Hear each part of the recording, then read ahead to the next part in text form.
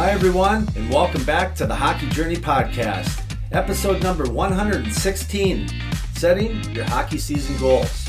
Have you set yours yet? Presented to you by OnlineHockeyTraining.com. I'm your host, Coach Lance Pitlick. If you're new here, please make sure you subscribe so you won't miss out on any future episodes. Before we start writing the script for what we want to accomplish for this upcoming winter hockey season and begin this conversation, if you want to learn more about me, my hockey experiences, what I know, and most importantly, how I've been helping hockey players get really good with a stick and puck, just head on over to OnlineHockeyTraining.com, that's OnlineHockeyTraining.com, and gain instant access to my 10-part video series where I'll show you everything. Consider it my gift to you. Lastly, if you live in Minnesota or are visiting the state of hockey sometime soon and you want to schedule an in-person off-ice stick skills lesson, I'd love to have the opportunity to show you my little world. Go to sweethockeycoach.com, that's sweethockeycoach.com, and watch the video on the homepage for instructions. Thanks, and I look forward to working with you sometime soon. The kids are back in school. Most leaves have turned, fell to the ground, and snow, at least here in Minnesota, has already fallen. And that can mean only one thing, that the winter hockey season has begun. When thinking back when I was a player, when fall finally arrived, I remember being so sick of working out and doing the same old routine. We players need a carrot to chase, and that carrot goes by the name of games in the hockey world. Since the season is at the beginning, let me ask you a question. Do you regularly write down your goals that you have, both short and long-term ones? For instance, did you set and write down what you wanted to accomplish for the summer? If you did you achieve everything you wanted to accomplish? Or did you just bounce around from thing to thing, not really accomplishing anything other than the bare minimum? For me, physically writing down my goals has been going on since I was in high school. I can't remember who suggested I start doing it when I was younger, but whoever did, I can't thank you enough because it works. In the fast-paced and ever-evolving world of hockey, goal setting isn't just a crucial component, it's the very essence of the game. From that first childhood dream of stepping onto the ice to hoisting the Stanley Cup, every player's journey begins with a vision, a goal, and aspiration. But goal setting isn't limited to the elite athletes. It's a practice that can empower anyone, whether you're a young player just starting or a seasoned pro reaching for new heights in your career.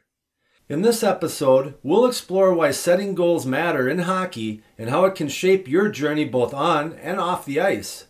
For me, just writing down the goals on a piece of paper wasn't enough for me to consistently accomplish the goals I was setting. I'd write down the goals I wanted to accomplish on a piece of paper right before the hockey season was going to start. Then I'd put the piece of paper in an envelope, seal it, date the back, and wrote, "Do not open until the season was finished." When I read, heard, or was introduced to writing down goals, I can't recall, but what I eventually learned was that writing down your goals was one part of the process. The second part was putting it somewhere you can read what you wrote down on that piece of paper consistently, several times a day, at the very least, in the morning when you wake up, and again before you go to bed. This is your constant reminder to keep asking yourself the question at the end of each day, did I move the needle a little forward to my goal today? The final steps are to figure out how many days you have to accomplish your target, what are the action steps you're going to take on a weekly basis, and all that's left is for you to execute the plan you created. I can't tell you how many times I wanted to chase after something, but when reflecting 30, 60, or 90 days later, I realized that the needle never moved much after the first week or two, resulting in not even getting close to what I hoped for. If I'm completely honest with myself during one of those situations, pretty much every time, my lack of success resulted from laziness, scattered focus, and not having a plan. It basically was just a wish. You know by now that I'm a regular consumer of books. I try to read at least 5 to 10 pages every day before I go to bed. I don't hit the target every day, but rarely do I go 2 days in a row without some book consumption. So many of the strategies I've learned and implemented into my life to be more productive and happier, I've learned through books. If you struggle from time to accomplish what you think and dream about, maybe I can help. Now, I'm not an expert on goal setting, but there are many out there that have made it their life's work and have written books regarding their findings and best practices to set and achieve your goals. Again, books have been an inspiration for me over the years, and I'd like to share with you some quotes that have guided me in the past to accomplish more today than I did yesterday. I'll put the links to each of the titles in the description if something really resonated with you and you wanted to pick up a copy of your own. With that being said, let's begin. Book number 1, Psycho-Cybernetics, a new technique for using your subconscious power, by Maxwell Maltz.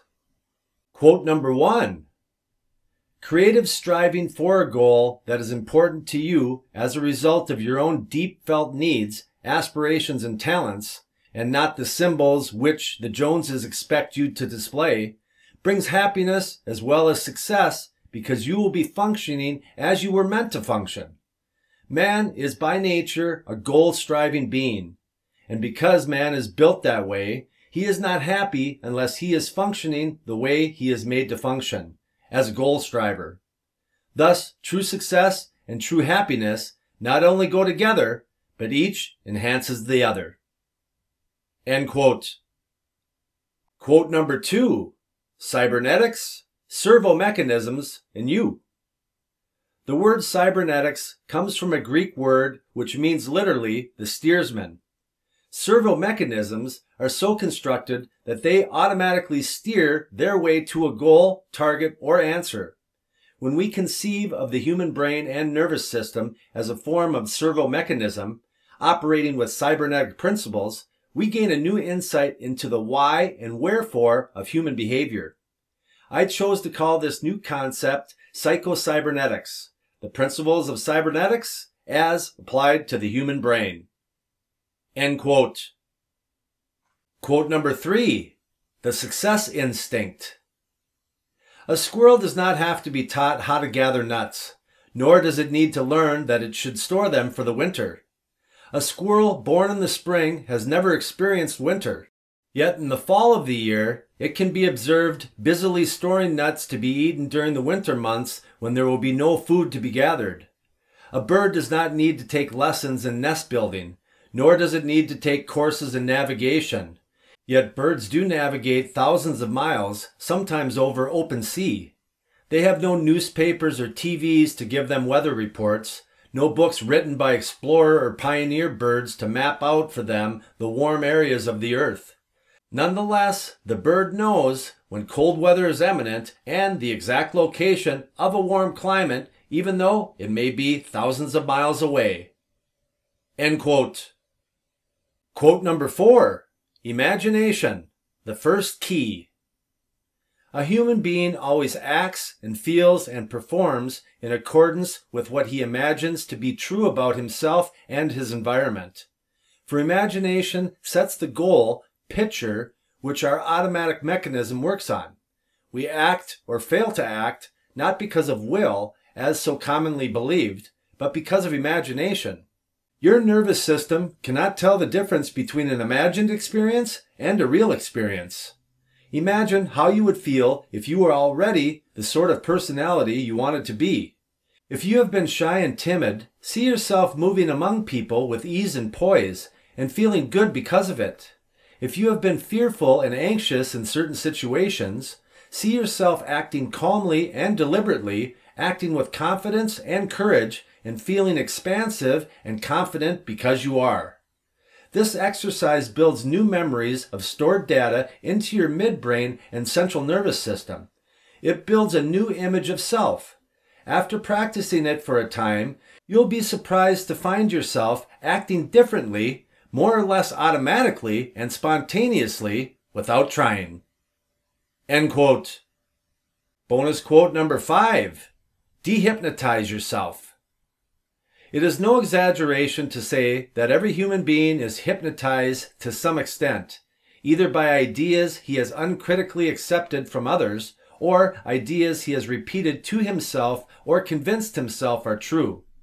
These negative ideas have exactly the same effect upon our behavior as the negative ideas implanted into the mind of a hypnotized subject by a professional hypnotist.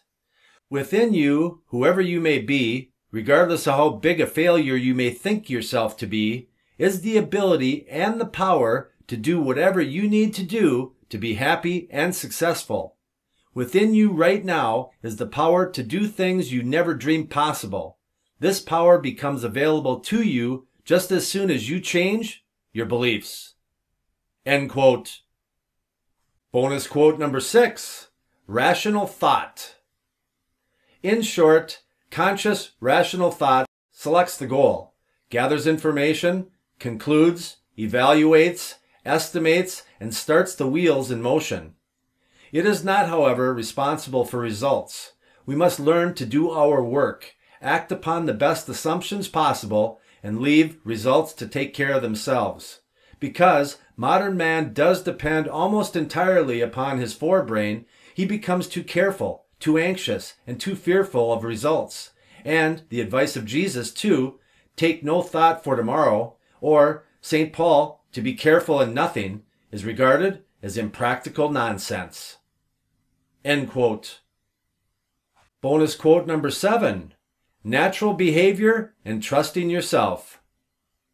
Skill in any performance, whether it be in sports, in playing the piano, in conversation, or in selling merchandise, consists not in painfully and consciously thinking out each action as it is performed, but in relaxing and letting the job do itself through you.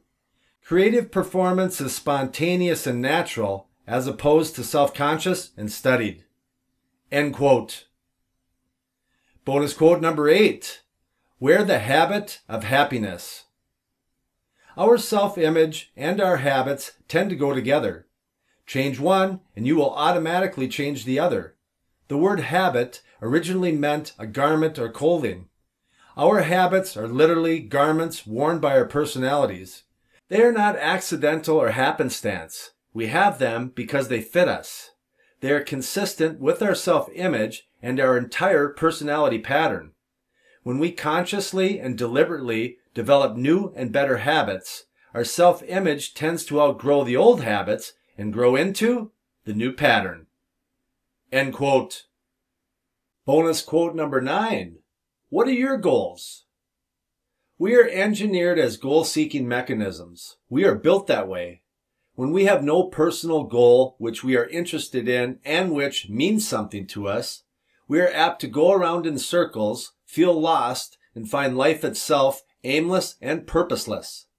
We are built to conquer the environment, solve problems, achieve goals, and we find no real satisfaction or happiness in life without obstacles to conquer and goals to achieve. People who say that life is not worthwhile are really saying that they themselves have no personal goals which are worthwhile. Prescription? Get yourself a goal worth working for. A bicycle maintains its poise and equilibrium only as long as it's going forward towards something. You have a good bicycle. Your trouble is you are trying to maintain your balance sitting still with no place to go. It's no wonder you feel shaky. End quote. Bonus quote number 10. Nobody's right all the time. Realize that it is not required that a man be 100% right all the time. No baseball batter has ever had a 1,000 average. If he is right 3 times out of 10, he is considered good. The great Babe Ruth, who holds the record for the most home runs, also holds the record for the most strikeouts. It is in the nature of things that we progress by acting, making mistakes, and correcting course. End quote. And bonus quote number 11. Feel successful. And if there is one simple secret to the operation of your unconscious creative mechanism, it is this. Call up, capture, evoke the feeling of success. When you feel successful and self-confident, you will act successfully. When the feeling is strong, you can literally do no wrong. Simply define your goal or end result. Picture it to yourself clearly and vividly. Then simply capture the feeling you would experience if the desirable goal were already an accomplished fact.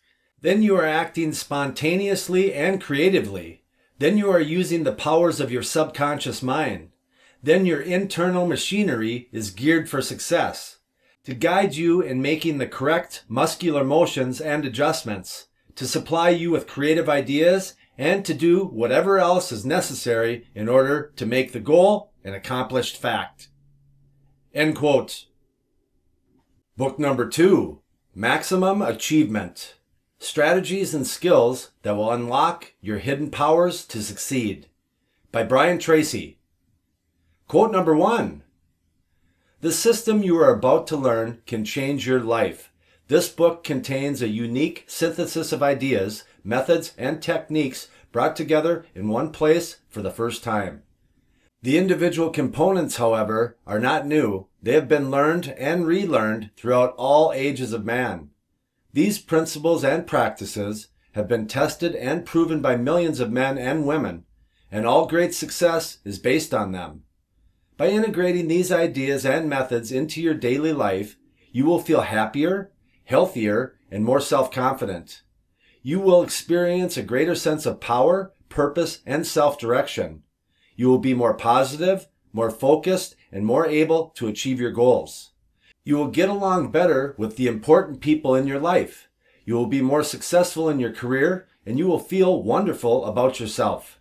You will learn how to unlock the great untapped reserves of potential that lie deep within you. By practicing the exercises, you will get results out of all proportion to the effort you put in.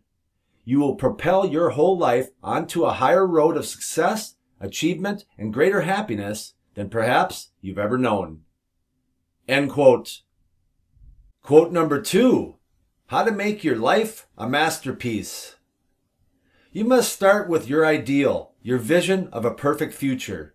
You begin unlocking your inner powers by lifting up your eyes and seeing your life exactly as if it were already perfect in every respect.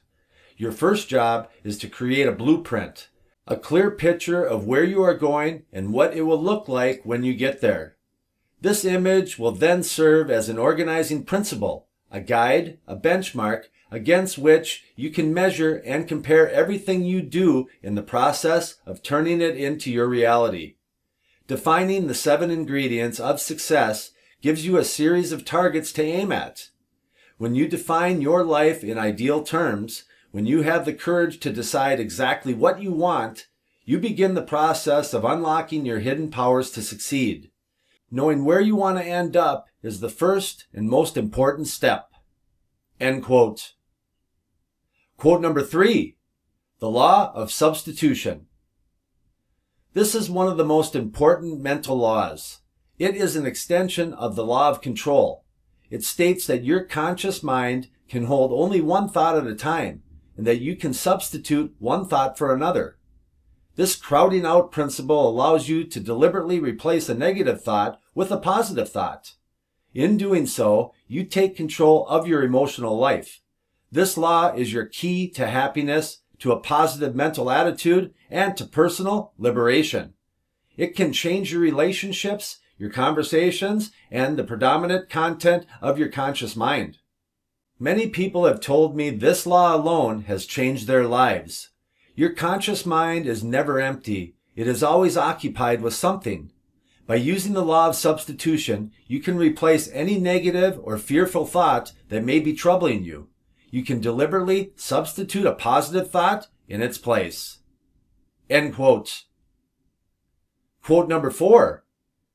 Got any acres of diamonds?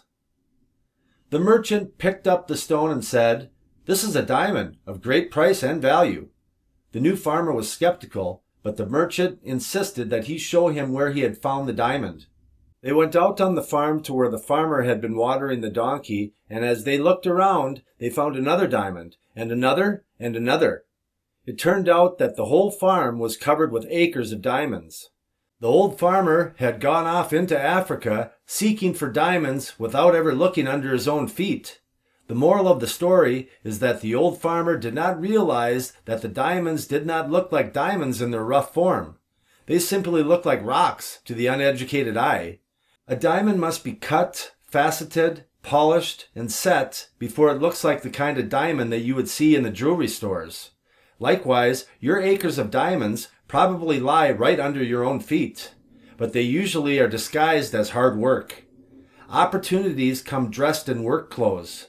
Your acres of diamonds probably lie in your own talents, your interests, your education, your background and experience, your industry, your city, your contacts. Your acres of diamonds probably lie right under your own feet if you will take the time to recognize them and then go to work on them. End quote. Bonus quote number 5. 7 questions that can change your life. Plus bonus? Whatever you wrote as an answer to any of these questions, including the question, what one great thing would you dare to dream if you knew you could not fail, you can be, have, or do? The very fact that you could write it means that you can achieve it. Once you've identified what it is you want, the only question you have to answer is, do I want it badly enough, and am I willing to pay the price? Take a few minutes to write out your answers to each of these 7 questions. Once you have your answers on paper, go over them and select just one as your major, definite purpose in life right now. End quote. Here are the 7 questions that can change your life if you wanted to answer them. Number 1, what are your 5 most important values in life? Number 2, what are your 3 most important goals in life right now? Number 3, what would you do, how would you spend your time if you learned that today you only had 6 months to live? Number 4, what would you do if you won $1 million cash, tax-free, in the lottery tomorrow? Number 5, what have you always wanted to do but have been afraid to attempt? Number 6, what do you most enjoy doing? What gives you the greatest feeling of self-esteem and personal satisfaction? And question number 7, what one great thing would you dare to dream if you knew you could not fail? Well, what are your answers to those questions? I highly recommend you take a few minutes and do this exercise. Moving along. Bonus quote number 6. Why settle for positive thinking? Go for positive knowing. The most important contribution you can make to your success and happiness is to develop the habit of continuous goal setting. The key to developing this habit is learning how to deliberately set and achieve one clear, challenging goal. When you have set a specific goal for yourself and then achieved it according to your plans, you change from having an attitude of positive thinking to possessing an attitude of positive knowing. You must reach the point in your own mind where you know beyond the shadow of a doubt that you can accomplish any goal you set for yourself. From that point on, you are a different person. You are the master of your fate. End quote. Bonus quote number 7. Got excusitis? A simple way to test your excuses. Here's a simple way to test your excuses.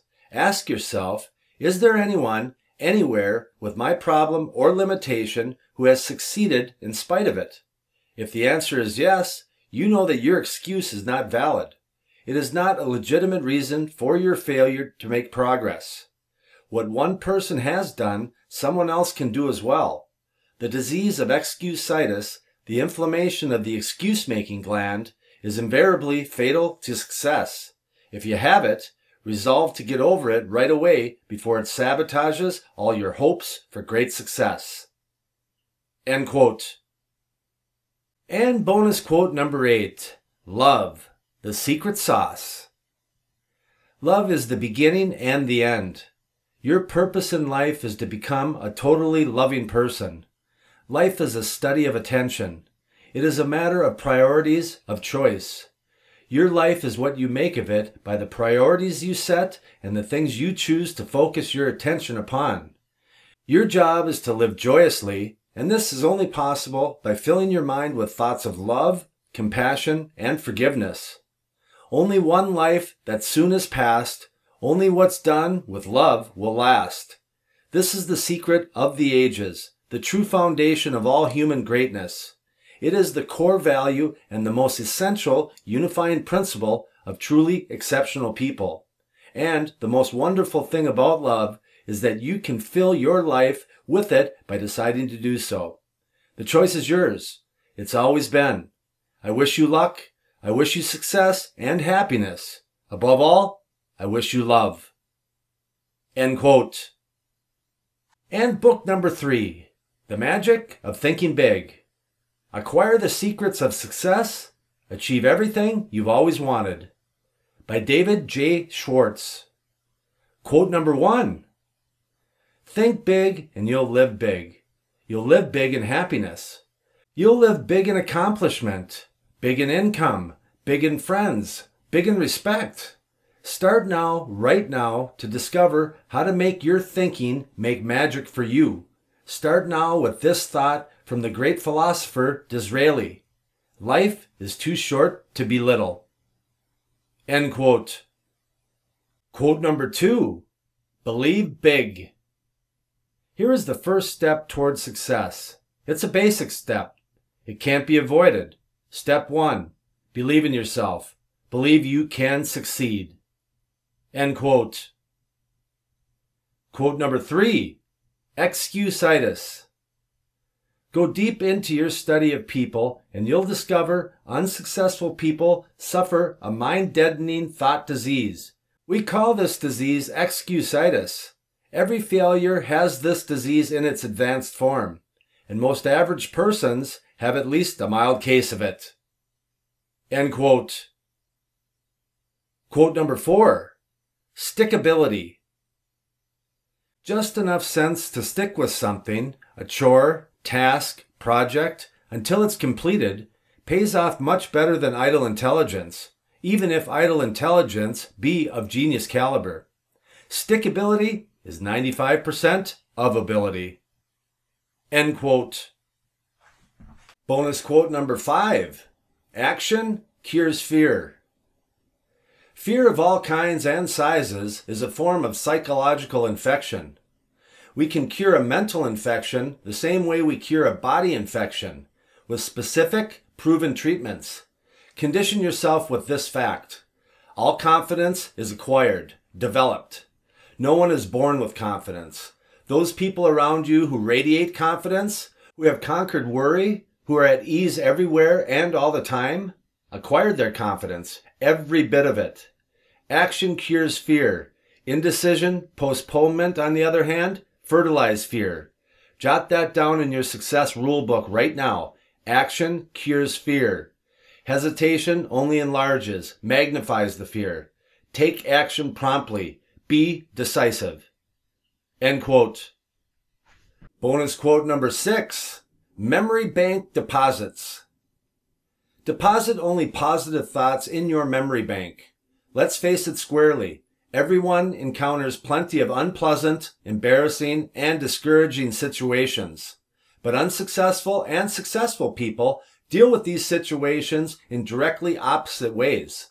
Unsuccessful people take them to heart, so to speak. They dwell on the unpleasant situations, thereby giving them a good start in their memory. At night, the unpleasant situation is the last thing they think about. Confident, successful people, on the other hand, don't give it another thought. Successful people specialize in putting positive thoughts into their memory bank. End quote. Bonus quote number 7. To think confidently, act confidently. To think confidently, act confidently. Act the way you want to feel. Motions are the precursors of emotions. End quote. Bonus quote number 8. Impossible? Huh? Eliminate the word impossible from your thinking and speaking vocabularies. Impossible is a failure word. The thought, it's impossible, sets off a chain reaction of other thoughts to prove you're right. End quote. Bonus quote number 9. Be an experimental person. Be an experimental person. Break up fixed routines. Expose yourself to new restaurants, new books, new theaters, new friends. Take a different route to work someday. Take a different vacation this year. Do something new and different this weekend. End quote. Bonus quote number 10. Capture ideas. Don't let ideas escape. Write them down. Every day, lots of good ideas are born, only to die quickly because they aren't nailed to paper. Carry a notebook or some small card with you. When you get an idea, write it down. People with fertile, creative minds know a good idea may sprout at any time, any place. Don't let ideas escape, else you'll destroy the fruits of your thinking. End quotes. Bonus quote number 11. Compromise with perfection. We must be willing to make an intelligent compromise with perfection, lest we wait forever before taking action. End quotes. Bonus quote number 12. Good ideas need action. A good idea, if not acted upon, produces terrible psychological pain. But a good idea acted upon brings enormous mental satisfaction. Got a good idea? Then do something about it. Use action to cure fear and gain confidence. Here's something to remember. Actions feed and strengthen confidence. Inaction, in all forms, feeds fear. To fight fear, act. To increase fear, wait, put off, postpone. End quote. Hockey dreams, we all have them, and they are all different for all of us. My hope is that after listening to all of that goodness, which by the way was pretty compelling evidence, if you haven't ever wrote down your hockey goals, both long and short-term ones, that you'll give goal setting a try in order to optimize your process, your habits, and increase your odds for success. So start writing down your goals. Well, that concludes another episode of the Hockey Journey podcast. I can't thank you enough for stopping by and listening. I hope you enjoyed this segment on goal setting and you're excited for your new possibilities. If you think there's someone in your circle of family and friends that might like this episode as well, please share with just one person. It will really help me in growing this hockey community. Again, I appreciate you being here. Don't forget to subscribe, rate, or submit a review. I hope to see you back here soon, and do me a favor. Make someone close to you smile today. All the best, my friends.